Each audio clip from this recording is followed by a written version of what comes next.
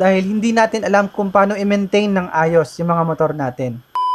Wala pa siyang pinapalitan na kahit ano sa motor niya. Papangit ang arangkada.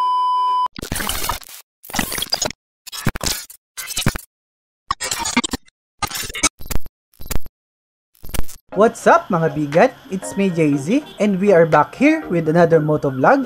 Kung mahilig ka sa motorcycles, reviews, and tutorials, you can hit that subscribe button for more videos. So yun nga no mga bigan, ang pag-uusapan natin ngayon ay kung ano-ano ba yung pinapalitan, minemaintain, at pinapagawa sa motor habang ginagamit natin siya. Alright, so maintenance ang topic natin ngayon. Meron kasing kamakailan na nagtanong sa akin sa isa sa mga videos natin na 35 km na ata yung distance traveled niya or yung odo niya. Wala pa siyang pinapalitan na kahit ano sa motor niya. Alright, wala pa siyang pinapagawa, hindi pa niya pinapabuksan. Ito yung goal ko mga bigan. Ayoko na po na merong masirang motor dahil hindi natin alam kung paano i-maintain ng ayos yung mga motor natin. Mas malaki kasi ang ginagastos kapag nagkaroon na tayo ng major na problema sa motor natin. Nandyan yung babaakin yung motor nyo, nandyan yung papalitan na yung mas maraming parts sa motor natin. Hindi naman po siguro maganda yung ganon. Kumbaga, kaya nga tayo nagmotor para makatipid tayo, di ba mga bigan? So, simulan na natin at gagawin lang natin tong maikli at straight to the point para mag-sink in agad sa mga ideas natin itong topic natin ngayon. Alright, simulan na natin. Magbabanggit ako ng mga parts ng mga kailangan gawin at hindi ko na masyadong i-explain kung bakit. Kumbaga, marami na kasi tayong videos ng maintenance na tinapik ko ang mga bagay na to isa-isa. Kumbaga, ginawa ko tong video na to para compilation, kumbaga. So, umpisahan natin sa common. Siyempre, yung change oil. So, magpapalit tayo ng engine oil tsaka ng gear oil.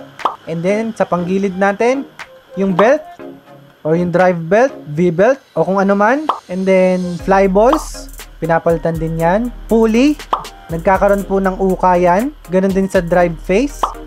And then, sa clutch lining, napupudpud po yan. Together with the clutch bell, nawawala po yung gaspang nyan. Ganon din sa torque drive, nagkakaroon po yan ng uka. Meron pa, center spring. Bumababa po yung RPM nyan, yung RPM value. Parehas din siya ng clutch spring. So, yung mga binanggit ko sa panggilid, mga bigan, once na hindi nyo pinakalaman yan, once na hindi nyo pinalitan yan, magkakaroon kayo ng dragging, lalakas kayo sa gas, papangit ang arangkada, mawawalan kayo ng dulo. Kung kaya nyo dati na mag 110 km per hour, bababa yan, magiging 70, 80, o kung ano man. So, yun yung panggilid natin, tsaka oils. Sa makina naman natin, ano bang ginagawa natin dyan? Tune up or major tune up. So, ano bang ginagawa doon? Ina-align yung mga dapat na naka-align. So, hindi pa ako masyadong familiar doon, pero kumbaga, dapat pinapagawa nyo yun. And then, fuel filter, pinapalitan po yan. Fuel injector, pinapalinis po yan. Kung may sira na, papalitan din syempre. Battery and spark plug, pinapalitan po yan. Meron pa isa, hindi masyadong napapansin, yung fuse ng battery natin. So, meron po yan mga bigan. I-check nyo kung nasaan at mag-ready kayo ng reserba para kung sakaling pumutok yung fuse natin, hindi tayo matitirikan at pwede pa rin gumana yung ating mga battery. Alright. So, marami akong nabanggit pero I'm sure marami pa rin akong kulang. Yung mga nasabi ko kasi kanina, ito yung kadalasang hindi alam ng mga baguhan sa pagmumotor. Kumbaga, hindi nila alam na pinapalitan pala yan, hindi nila alam na kailangan pala yan i-maintenance, linisin, at kung ano-ano pa. So, sana hindi na tayo magaya dun sa nagtanong sa akin. Alright, so feeling ko tatlo na sila tatlo na silang ganun na nagtanong sa akin. At I'm sure mas marami pa. Kumbaga, hindi lang nanonood sa mga vlogs natin. Malamang marami pang ganyan na hindi alam na meron palang kailangan alagaan sa motor natin. So, sana mga bigan, i-share nyo to. Kasi, feeling ko, kailangan to ng karamihan. Alright? So, sana, samahan nyo ako sa goal ko, sa target ko na wala na pong magkaroon ng major problem sa mga motor nila. Major problem, ibig sabihin, mas malaki na yung gagastusin mo.